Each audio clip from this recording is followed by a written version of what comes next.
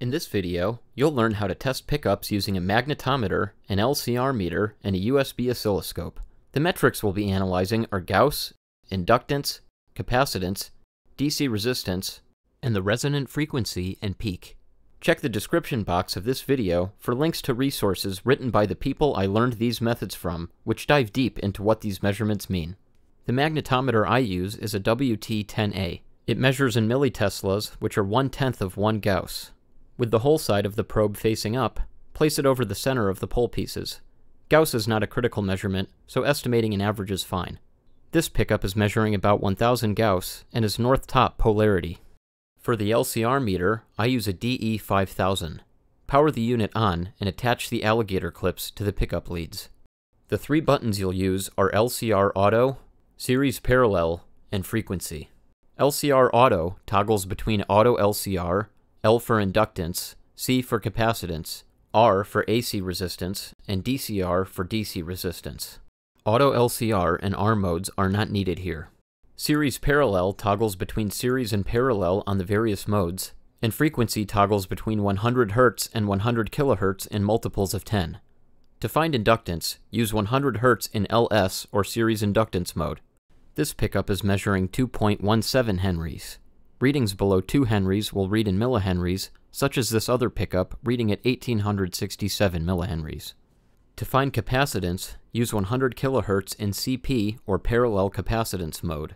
This pickup measures 210 picofarads. This may not be completely accurate, but it's still a useful measurement. Check the description box in this video for more information. To find DC resistance, simply toggle to the DCR setting. This pickup measures at 5.84 K. To find the resonant frequency and the resonant peak, the hardware and cables I use are as follows. Velleman PCS-GU250 that comes with a USB power cord, BNC male to BNC male cable, banana plug to alligator clip cable, Ken Wilmot integrator that comes with a 12-volt center positive power supply, Ken Wilmot exciter coil with the leads soldered to a BNC male cable, aluminum foil with paper on top as a work area shield, and the pickup to be tested. To solder a BNC cable to the exciter coil leads, buy a pre-made cable, cut one end off, strip the insulation, solder and heat shrink the exciter coil leads on, and wrap with electrical tape. The connections are as follows. Connect the Velleman to your PC with the USB power cord. Connect the 12-volt power supply to power in on the integrator. Connect channel 1 of the Velleman to output on the integrator with the BNC male-to-male cable. Connect the exciter coil to signal generator on the Velleman. Connect the banana plug to shield on the integrator and clip the alligator clip onto the aluminum foil. The exciter coil goes directly on top of the pole pieces for single coils and on its side between the pole pieces for humbuckers.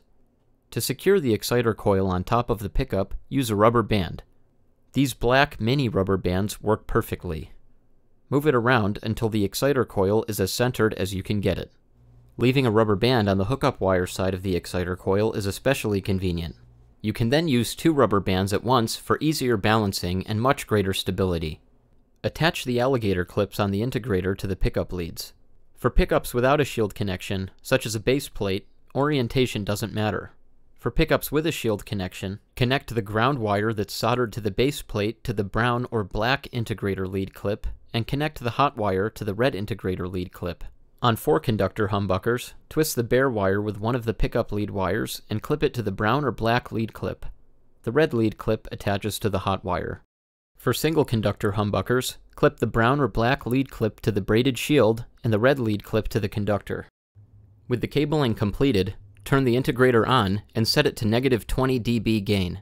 The 3 modes are LD for loaded, NL for no load, and IT for inductance test. We'll be using the loaded mode exclusively. To install the software to use the Velleman, go to velleman.eu, search for PC Lab, then click PCSGU250. Click Downloads, and then click PCSGU250 Software Package to download the software. Locate the downloaded file, right-click it, and then click Extract All. Extract the files, then double-click the folder and locate PCLab2000LT.exe. Double-click to run. With PC Lab open, set the amplitude to 1 or 2. This is purely for visibility. Click Circuit Analyzer. Then click View and select markers F and DV. Click Options and select Automatic Voltage Scale, then click Options again and Show Multiple Traces. Select 5 dB under Vertical Scale, then select 10 kHz under Frequency Range and 100 Hz under Frequency Start. Leave Log Frequency Scale checked and uncheck Log Frequency Steps. Now you're ready to make a Bode plot.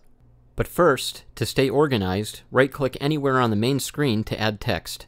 Personally, as I make my own pickups, I enter the bobbin type and coil height, turns of wire, wire gauge, magnet type, Gauss strength, inductance, capacitance, and resistance. Click Add Text on Screen, then right-click again anywhere on the screen to move the text around. With that done, click Start to begin the plot.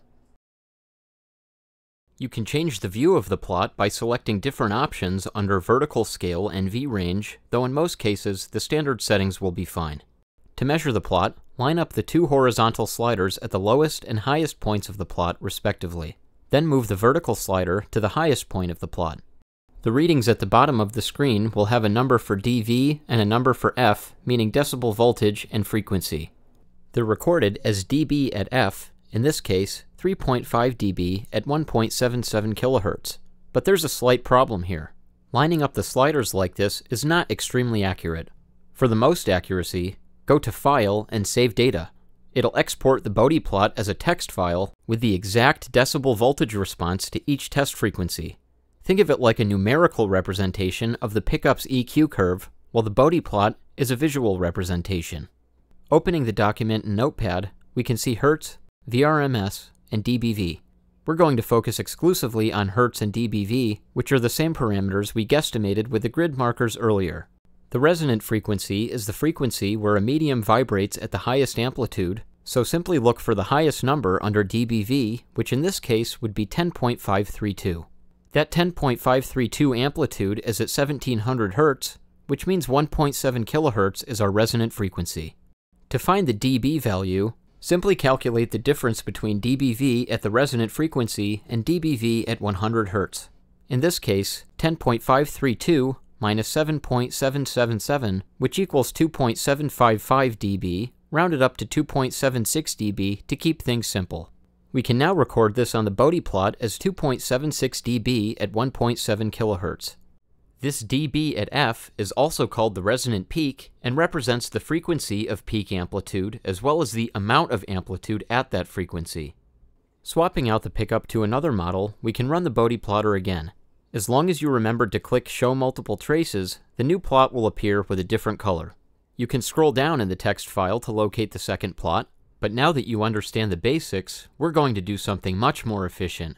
Click and drag the text file into an Excel spreadsheet.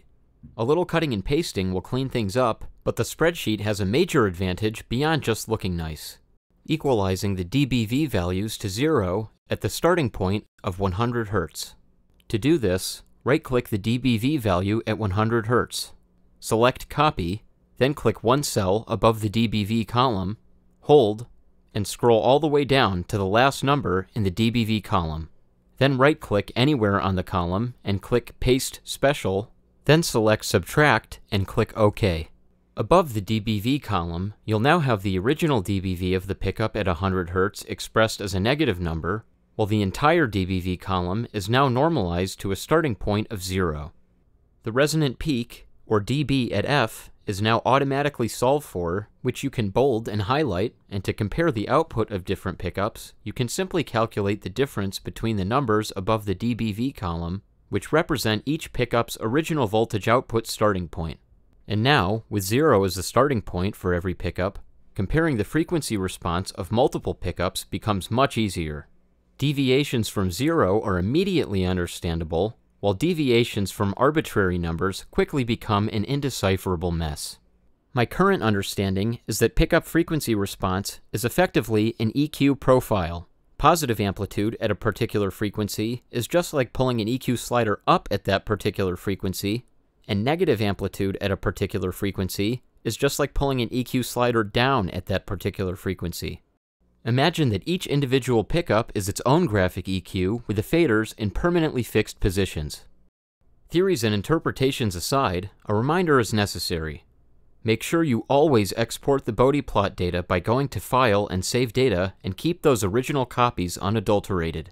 That exported data is your master key for organization, interpretation, and comparison, all of which you can do later at any point in time, and none of which you can do without those text files. The graphic Bode plots can always be rebuilt by going to File and Open Data and opening the text file. You can even copy and paste the text from multiple Bode plots into a single text file to compare multiple pickups tested at different times, or even cut and paste the zeroed out plots from a spreadsheet back into a text file and load that as a graphic Bode plot. Whether you decide to use only Bode plots, only spreadsheets, or both, make sure you keep those exported data files in a well-organized location. With the software out of the way, there's one final note on the hardware. Those BNC cables are very inflexible and can make setting everything up cleanly pretty difficult. I cut mine at either end and spliced on some 28 gauge hookup wire, which is far more flexible and user-friendly, and it has not affected my Bode plot results at all. It just makes everything a lot easier. And that is the entire process for testing some of the most critical constituents of a pickup's tone. If you thought this video was fascinating, be sure to check out my video showing my complete step-by-step process for building a single coil pickup from the ground up. That video, like many of my others, is packed with footage and information you're not going to find anywhere else. So hit that like button and help motivate me to continue making content like this. I always appreciate it. And stay tuned for more guitar everything, right here on Guitar MD.